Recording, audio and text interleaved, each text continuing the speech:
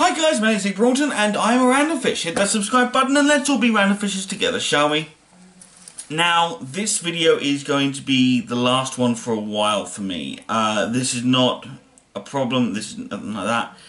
I just don't feel as connected to this as I used to, and I want to take a step back and I want to see exactly what it is about this that I'm missing, really. I still did the intro because, frankly, I like doing the intro, but yeah, for now, this is me saying goodbye to YouTube, at least for now. It's not a case of deleting my channel, I'm not walking away from the channel entirely, I'm just walking away from this setup, because this setup is clearly not really going anywhere. I haven't evolved this channel in any way. I've talked about a few movies that I enjoy talking about, and that's nice and that's wonderful, and it's great that you guys and the people who aren't subscribed to this channel have watched a lot of the videos, but I mean, it's clear that I'm not particularly great at doing this on my own, and I don't know, I guess I'm less concerned with that at the moment. And I'm sort of doing other things. For example, as I have said before, I am writing at the moment, and I honestly think that one of the better uses of my time might be to take away the time from here and from doing videos for this channel, as opposed to just sticking to the writing for now.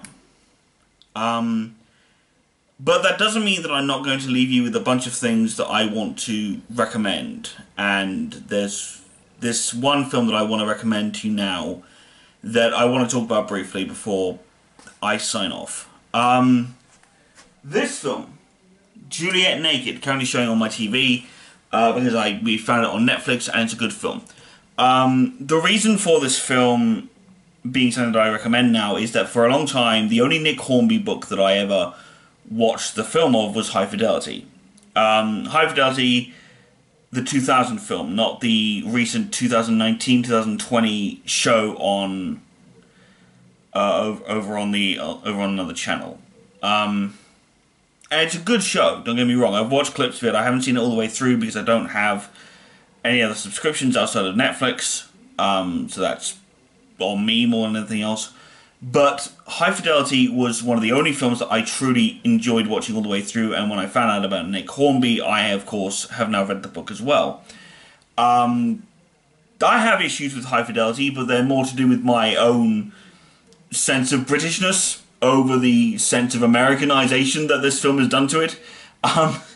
It's still a good film, don't get me wrong, but I have issues with the fact that I want it to be set in a British place, as it was in the book. I don't like the fact that it was set in America. I don't like it. I know that there were reasons for it, and I accept those reasons, and I like the film anyway, but I would like to see a British version of this done. I really would. Maybe that'll be a project for the future, if that ever happened, which I severely doubt. But this film is based off of another book of Nick Hornby's called Juliet Naked, hence the title.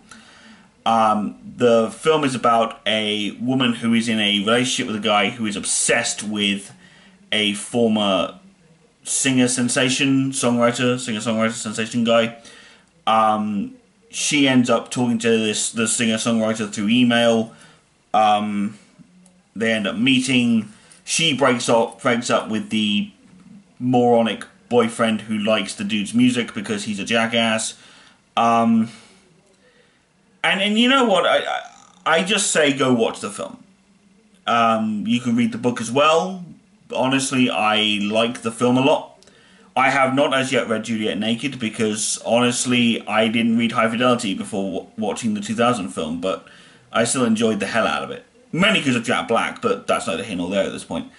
But from what I'm gleaning, Juliet Naked is a good film, and it should be a good book as well. So go check that out. But like I said, that is sort of a final farewell, if you will, from me.